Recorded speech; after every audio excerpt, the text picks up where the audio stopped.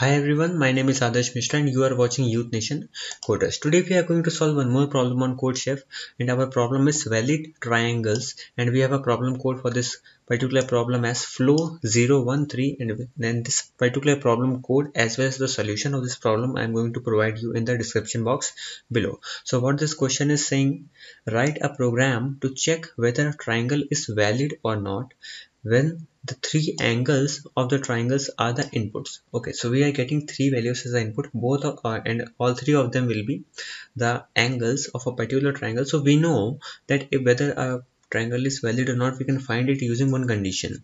What that condition is, if all the angles sum, or you can say the sum of all angles of particular triangle is 180, then that triangle is perfectly balanced, perfectly normal. And if it is not the case, then it is not triangle. So it is given a triangle is valid if the sum of all the three angles is equal to 180 degree, and this is a common thing which we have studied earlier in class 6 or 7th. The input is, the first line contains an integer t, the total number of test cases means the total number of queries which they are going to provide us. Then t lines follow, each line contains three angles a, b and c of a triangle separated by space. So we are getting three values as an input which are separated by space. Then what is the output pattern for each test case? Display yes if the triangle is valid, otherwise you can display no. And we have to do it into new line. So this is a obvious thing. For this particular test case, we can see that the number of test cases are 3, means we are going to, this question is going to provide us 3 test cases, or you can say 3 queries, 40, 40 and 100. So we can see 40 plus 40 plus 100, it's about 180. So you can say that this is a valid triangle because all the angles sum is equal to 180. For the second case, 45, 45, 90, we can see that 45, 45, 90, 90 plus 90, 180. So in the second case also the answer will be yes, and for the third case 180, 1 and 1.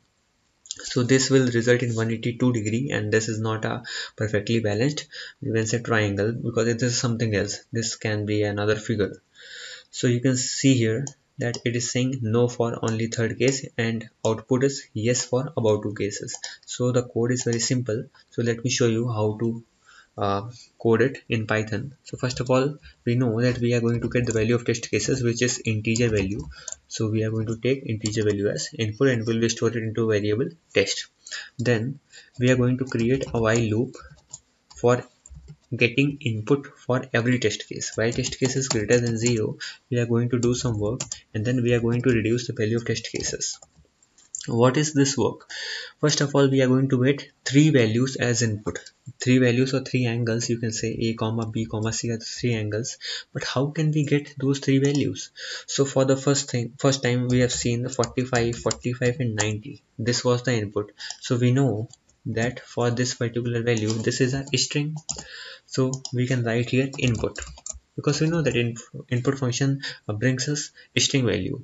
It just takes string values as input. 45 space 45 space 90. So you can see the pattern space and space. We can split this string using this space. So we will split it.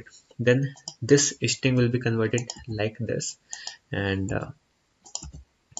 all the characters will be independent, or you can say all the numbers will be independent. But although these numbers are independent, but the main problem is all these numbers are in string form, so we have to convert these numbers from string form to integer. So what we can do, we can call map function for this purpose.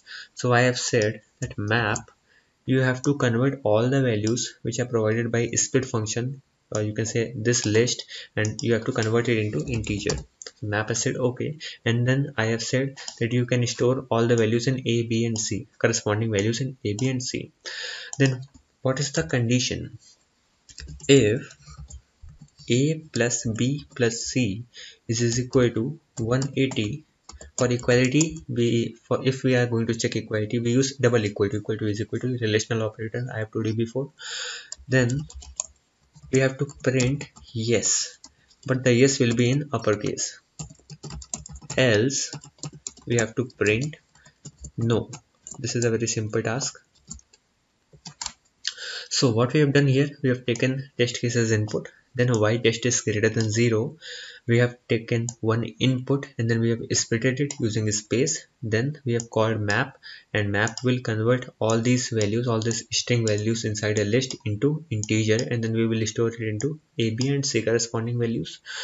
And then the first condition is if a plus b plus c is equal to 180, then print yes, otherwise print no. So this is a simple task.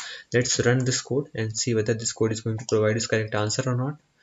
So this input value is given and the answer is yes, yes and no, and I have checked this solution, it is working fine. So you can use this approach for this particular question, valid triangles on CodeChef. Click on these videos right here and be sure to hit that subscribe button before you go. Thanks for watching and I'll see you next time.